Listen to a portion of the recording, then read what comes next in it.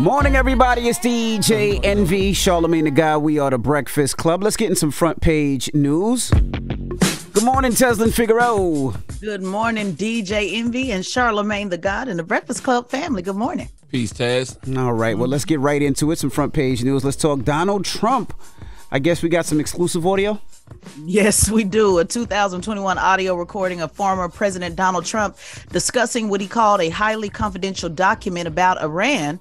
He acknowledged that he could not declassify the document because he was out of office, appears to contradict his recent assertion that the material he was referring to was simply news clippings. Now, portions of the transcript of the 2-minute recording of Trump were cited by federal prosecutors in the indictment of Trump on charges that he put national security secrets at risk by mishandling classified documents after leaving office and then obstructing the government's effort to retrieve them. Let's take a listen to the audio and talk about it on the other side. Yeah. I just found, isn't that amazing? This totally wins my case, you know.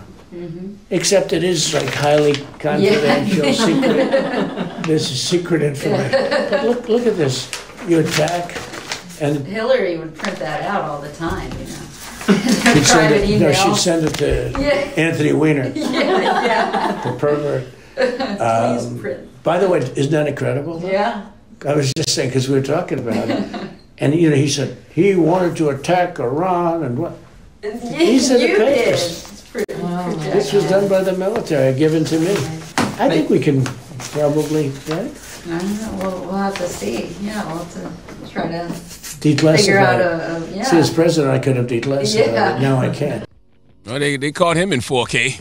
his fingerprints all over that one, his DNA all over that one. But, you know, my whole thing now is, you know, are they going to prosecute him for that, though? Well, this was already in the indictment that they already have, the 31 individual national security documents that they already, you know, are charging. I guess, is that going to lead to him getting jail time when you got that kind of evidence right there? You know what I mean? Well, that's some pretty strong evidence. And who taped it? Well, I don't know if it was just something that it was in the indictment. So I don't know, but it was other staffers in the room. They're also talking about those staffers could possibly be subpoenaed as well, you know, to see, you know, if they want to testify to what they heard and what they saw. But it's just something that CNN obtained from the indictment. So Trump knows that this is a part of his case. But, you know, he is responding saying that I did nothing wrong, absolutely nothing wrong. He said that again, he is correct. So he should have said it was AI. That's what Donald Trump should have said. He should have said that was not me. That was a fake AI phone conversation. Too many people around for that. And who was the people? I wonder who the person was. Like Hillary used to print these all the time. Like, damn. Staffers. Mm-hmm. Jesus. It was staffers in the room that was going right along with it. So we're going to see if they're going to take that charge too. That's what's going to be interesting when they start bringing them up to see if you're willing to get the time. You're going to do the time, hold it down, or go ahead and throw them under the bus. What do you think? I really don't know. I never thought that they would even, you know, choose to prosecute a former president. But I mean, it seems like they got overwhelming evidence to, you know, throw him in jail. And you know the feds don't play when the feds come for you. You know, what's their conviction rate? Like 90-something%? It's pretty high. Yeah, very high. We shall see. We shall see. Well, meanwhile, despite everything going on, the Faith and Freedom Conference booed Chris Christie for criticizing Trump. So his folks are still, you know, in support of him. Let's take a listen to that and talk about that. I'm running because he's let us down. He has let us down because he's unwilling. He's unwilling to take responsibility for any of the mistakes that were made, any of the faults that he has, and any of the things that he's done. And that is not leadership, everybody. That is a failure of leadership. And you can boo all you want. What do you think it is? They just fans of Trump, or they don't respect the fact that Chris Christie was a Trump guy, and now he, you know, has turned coat? Probably a little bit of both, but I think it's more just Trump. I mean, Trump, again, he's raised more money than he ever has since he's had this indictment. He said yesterday that, you know, he's still pushing the narrative that he's being, you know, basically persecuted for everyone else. He just really has a hold, you know, on his base. Chris Christie did go on to say that his faith, that our faith teaches us, because again, he was talking to faith leaders, that people should take responsibility and stand up for what is right. And some people clapped. He got the slow clap, but But overall, you know, he was booed. But I just think, I mean, people are just locked in with Trump. He's just done a hell of a job of pushing the narrative that he is the one, he is the second coming, you know, of whatever it is. And that's just that. I mean, people are having a hard time putting away. Yeah, it really is. It's scary because people are not locked in with Joe Biden like that. They're not locked in with Joe Biden like that. And Chris Christie is not locked into a gym like that. Trump said that Chris Christie don't need to be running nothing but his body on a treadmill. You are stupid. But can Trump really say that? Is he in position to say that? Should he also be joining Chris Christie on the treadmill? You're right. Trump is a round mound and rebound himself. But you know, when the other person is bigger, you can still make fat jokes. That's the rule. Well, that's the rule. Front page news. Okay. Tez, we'll see you in a little bit. Absolutely. Everybody else, get it off your chest. 800-585-1051. If you need to vent, call us up right now. Phone lines are wide open. Again, 800-585-1051. Get it off your chest. It's The Breakfast Club on BET. Morning, everybody. It's DJ Envy, Charlamagne the Guy. We are The Breakfast Club. Let's get in some front page news. Teslin Figaro is back. Tez, what up? Good morning. Good morning, DJ Envy, Charlamagne the God, and good morning to the Breakfast Club listeners. One thing about Breakfast Club listeners, they will investigate. That's right. Well, let's jump right into it. Let's talk about this Georgia Police Department under investigation for using a photo of a black man for target practice. Now, I go to the range a lot, and I've never seen a colored anything. Like, it was like light, dark, or Asian, or Spanish. It's usually black and white, and if it is color, it's just usually targets. Right, just the frame of it, right? Just the frame of it. Right. Speaking of investigations, like we said, the Georgia Police Department is under investigation after using an image of a black man as a target during a firearms safety class for civilians and posting the photos of it on social media. Now, the police department in Villa Rica, that's about 33 miles west of Atlanta, held the event on Saturday. And again, they put the photos on Facebook of the participants aiming their guns at the targets, featuring a life-size photo of a black man. Now, the man on the targets is pointing a gun and wearing a beanie. So, black man with a beanie, using it for target practice. Now, they have taken down those pages on Facebook. This isn't new though. I've seen them do this like quite a few times. It feels like every few years a story like this comes out where police are using a black person's image, you know, to either do for target practice. But has the police department responded? Yeah, they said it was never their intention to be insensitive or offensive to anyone.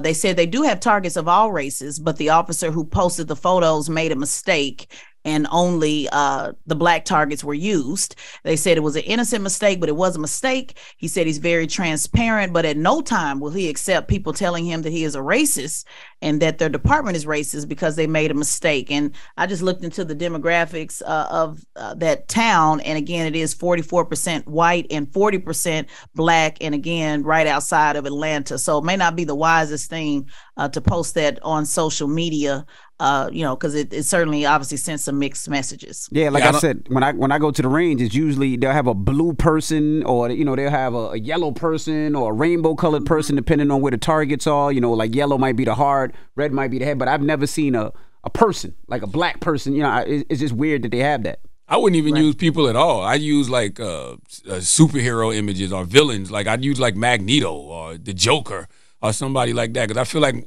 regardless of what color the person is that you put on that target, it'll psychologically program you to make you think that people who look like that are a threat. Right. Yeah, sometimes they use like hockey players, like people are dressed up all in a hockey thing. I wouldn't do that either. There's hockey players walking around in these streets too. Somebody pull out the hockey jersey. Or what about the Joker community? People that support the Joker community may find that offensive too. So just do an outline of a shape. That's what mine is. Just an outline. Yeah, you're right. Yeah, the comic book community might say that, again, we're living in an age where everybody's offended about everything. So just do an outline of a body and just keep it moving. That's the safest way. What if you do? Because remember, he said use rainbow. Then they'll be talking about we're using rainbow. Right. That's right. So. Jesus. What if you do alien villains? What if you do Thanos? You know what I mean? Like, what if you do actual villains that don't even exist. They're no, not even but what human. about the people that support, DC and Marvel and all of that, and saying you're programming children, to not like people in comic books? And so again, I would say, hey, I'm a police officer. You don't have no problem when your favorite superhero shoots his lasers at these people, so don't be mad at us when we use them for target practice. Jesus. All right. Well, let's talk about heavy drinkers. What are we talking about with heavy drinkers now? Yeah, this is interesting. Let me ask you before I get into this. Have you guys ever said you can hold your own liquor, that you hold your liquor better than most people? Charlamagne, Envy? No. Yes. You never said you can't hold your liquor? I'm not a real, I'm not going to go overboard. Well, that's what I say. That's what I say. When I see somebody get super drunk, people get pissy drunk and they get angry and will fight everybody, or they be falling all over the place, I'd be like, I've never gotten like that. I mean, the first time I ever had a drink when I was a kid, yes, but not in my adult life. I've never been like that. So when you use the frame, hold my liquor, I hold it better, you say, I don't get to the point where I'm just intoxicated and going crazy. Yes. Okay. Correct. Well, some people, when they say hold the liquor, like what I would say, I'm say that it doesn't affect me the same way as others. But in this study, I found out that just has to do with how many drinks you actually drink. Because if you are binging and drinking a lot, you do not hold your liquor. So this study said that instead, people with alcohol use disorder, what is called alcoholism, was the people were significantly impaired, and their motor test skills were affected based upon how much they drink and how many drinks they drink in a short amount of time. So this study said, but there is some degree of support for people to have an increased amount of tolerance. So there is some truth to you being able to hold your liquor better than others. But overall, this study is saying that the bottom line is, if you drink a lot, you do not hold it any better than anybody else. So wanted to let people know where you fall on the scale. Light drinkers is up to 6 drinks a week, but do not binge. 6 is a lot. That's like maybe 1 drink, a day. Drink a day. I think that's about right. Moderate drinkers, they didn't even include them in a study. I guess they don't count.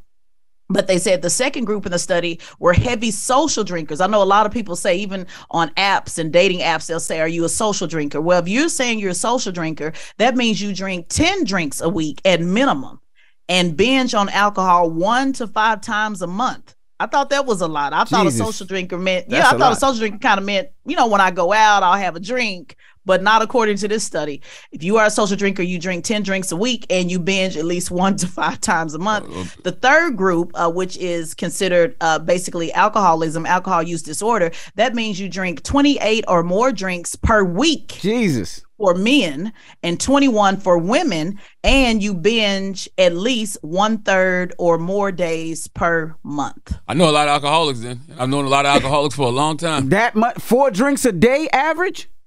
That's about average. If it's saying 28 a week for men, 21 a day. I was really shocked on this social drinking thing, because if you guys are not on dating apps or look at any of that type of stuff, but they'll have you select, are you a drinker, socially?